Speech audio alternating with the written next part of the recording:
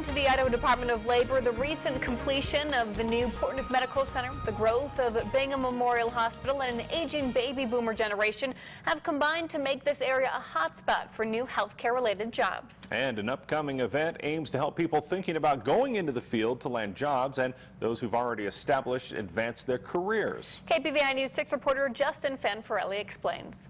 Looking at the list of hot jobs in Idaho over the next decade, the ones most likely to be abundant and high-paying, 6 of the top 10 are in the healthcare industry. This is one of the fastest growing industries in southeastern Idaho. The top 3 are pharmacists, registered nurses, and physical therapists.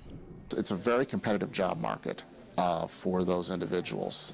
They're in high demand. An improving job market is leading to high-qualified job seekers who might have been unemployed during the recession to fill the additional jobs available. When companies can't find the talent that they need, their ability to grow and expand and to be able to create more jobs in addition to the ones that they're seeking today is limited.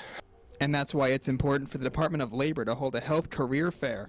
More than 20 employers will be attending, including Pocatello Medical Center and Power County Hospital.